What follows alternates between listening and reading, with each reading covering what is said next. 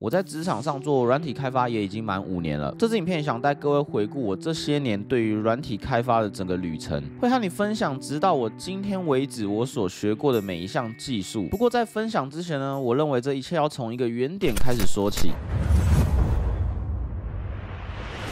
2003年，当时我11岁，我的家庭并不富有，但不知道当时我爸爸从哪弄来了我人生中第一台电脑 Windows 98传统式的萤幕家族机。有了电脑以后，探索式的自己玩，因为没有人教我如何使用电脑，因缘际会下被同学的哥哥给推坑了。那是我第一次玩线上游戏，也就是石器时代。在我这个年代，月费制的角色扮演2D 游戏呢是非常令人着迷的。当时因为玩游戏而在我心中种下了一颗想要当软体工程师的种子。因为当我发现要玩游戏会被家长限制时间，却有人可以做到自动化的去养成这些人物啊，去破关，按键精灵跟脚本成为了我当时玩游戏以外的乐趣。我发现透过编写一定的指令就能够完成键盘跟滑鼠的模拟操作，这可能就是我第一次接触到跟程式设计相关的思维——流程判断。在我14岁的时候，随着其他同学的带领，我又沉迷了另一款线上的音乐按键游戏劲舞团。因为之前已经有编写脚本的经验了，所以我在这个时期玩游戏基本上就是自己手做外挂，让它自动运行。我透过不断上网找寻各种脚本，去观摩人家是怎么写，然后尝试修改到自己完成。接着我从原本比较瀑布式的开发到开始有抽象思考的概念。说实在，我当时并不知道自己在干嘛。我的目标很简单，只是想要在游戏上面能够解放双手。16岁那年，因为分数不高，擦边摸到了一个公立高中。阴错阳差下，为了替家里省钱，我选了一个我不知道是什么样的科系，就这样读了电机科3年。这时期的我并没有继续的碰软体开发，而是把更多的时间花在练舞上面。练舞成为我每一天高中下课最期待的生活。这个时期的我意识到，无论我在游戏里面打怪有多么的厉害，离开网络的世界，我就只是一个穿着妈妈买着 oversize 衣服的普通小孩。但是透过反复的锻炼的体能跟技巧，却可以让我练舞的招式变得更强。这是我第一次了解到，在网络世界以外，能够在真实世界上面找到一个非常有成就感的一件事。到了高中3年级，我觉得一切应该要有所改变。带着破烂的成绩跟一身武技，并不能让我走回当年想要成为软体开发工程师的道路上。我应该要为大学做好准备，因为我当时想要接触更好的程式设计、更深的领域。于是，我从电机跨考了资讯工程系。2011年，我在学校学习了 Linux 的使用，包含了 ASP.NET 的基本语法以及资料结构、演算法、计算机概论、离散数学等等。2015年，我在当兵，同年的12月底呢，即将要退伍了。因为听到学长正在学 Ruby， 薪水还不错，所以当时我就找了一门课去上。结业后的我发现，我只会应用简单的 HTML、CSS、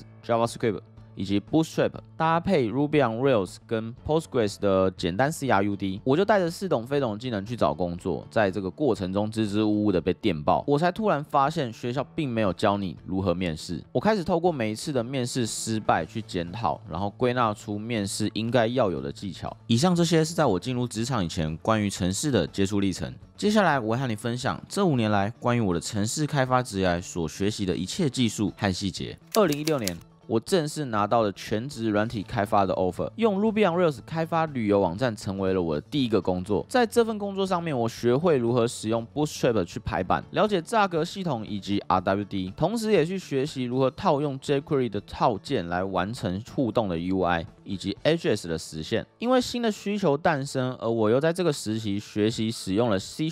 来达到桌面版的聊天机器人服务。当时也是因为之前有在外学习 Ruby on Rails 的课程，因缘机会下，我晚上是接着线上助教的兼差。同年10月，我想继续写的是 Ruby， 而不是 C#， 所以我最后果断离职。在12月呢，我面试到了一间还不错的港商，也顺利的拿到 offer， 就这样继续回到我 Ruby on Rails 的开发旅程。2017年。在港商工作的时候，发现自己英文很烂，要写 commit message 或者是 email 的时候呢，都是一个非常痛苦的环节。但当时因为英文的阅读量比上一间公司来得多，所以有些东西看着看着就看懂了。在这个时期，我也学习了用 Vim 当做我的开发编辑器，以及搭配 Tmas 的使用。更重要的是，我在这个时候撰写了更多的单元测试，也因为主管人很好，会跟我们一起 pair programming， 所以当时我也因为这样子受惠，学习到了更多的 Ruby 技巧。我在这间公司待了3个月之后，因为我之前前下班兼职的线上助教有了新的变化，刚好有一个机会能够让我飞去北京变成实体的助教，于是一张机票就飞到了北京。当时我以为要做更多的程式开发，结果可能因为我的特质喜欢讲话跟分享，所以当时我就变成了线上教育的直播讲师，然后还有协助教材负责撰写。但同年10月，透过沟通之后，我从教育组呢逐渐转回了程式开发组，在996的工作环境下，开始没日没夜的开发产品。这时期写的非常够本，产品在草创时期呢 ，CRUD 是反复的各种功能的写，对 HTML、CSS 的切板也变得非常熟悉，变得非常快。2018年。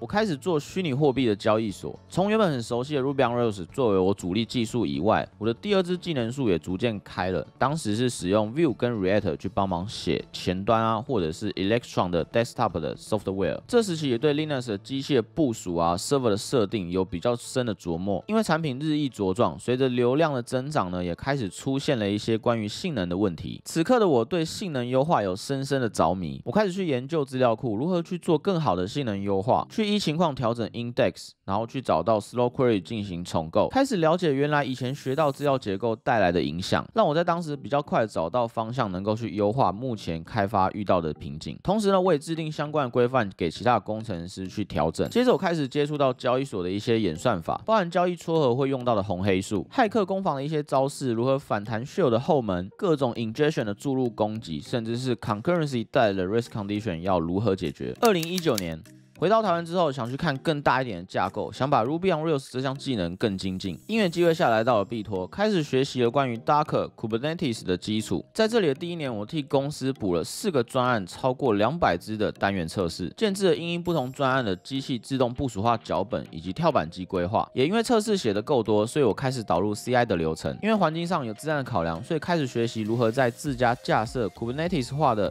Git hosting。额外，在我接到了一个小专案呢，开始尝试使用 Golang 进行开发，历时3个月呢，完成 Golang 写的这个专案已经顺利的部署上线运行。在这个时刻，我更清楚对于静态编译或者是动态语言上面的感受跟看法，也庆幸我早几年学习 Ruby on Rails 的时候，因为社群的规范还不错，所以沉浸了一些还不错的好习惯。当时我发现，在这个时期，对于学习一项新的程式语言非常的快速能够上手。因为这样子呢，我又想要继续挑战学习，所以我下班之后又学习了新的一项语言 React Native， 来达到我第一个人生的 App， 也就是我的 Side Project 北移。2020年。因为在公司建立了不错的 credit， 我开始在 Rails Team 上面接任起了 leader 的角色，开始招人、带新人去筹备面试，也规划了每一周在公司有分享会的这个文化，尝试的更勇敢提出一些对于跨部门的一些建议或者是改善方式。后来我觉得现在公司的行销可能做的不太好，但是我又如果直接去教他们，感觉很像在嘴炮，毕竟我没有这方面的经验。当时也因为工作上没有碰到什么新技术，有一点倦怠了。我总是在下班之后想着我还能够做什么，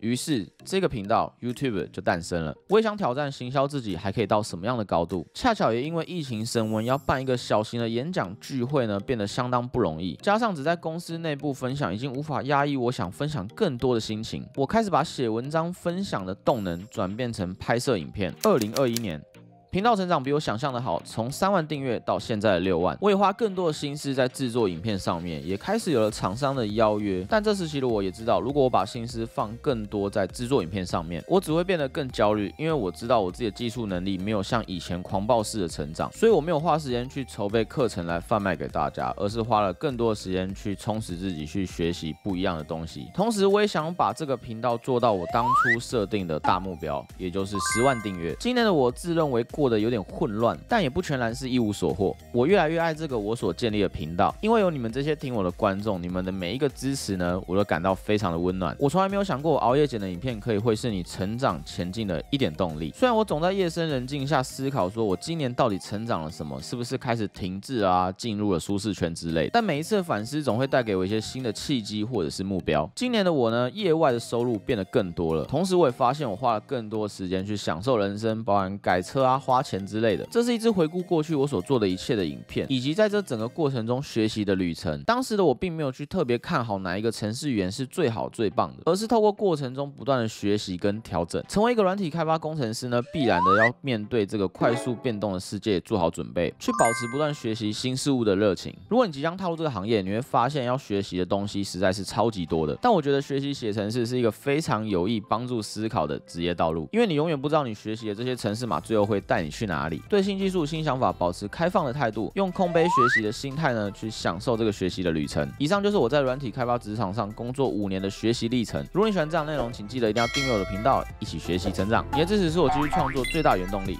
我是 Nick， 在地上滚的工程师。那我们就下次见喽。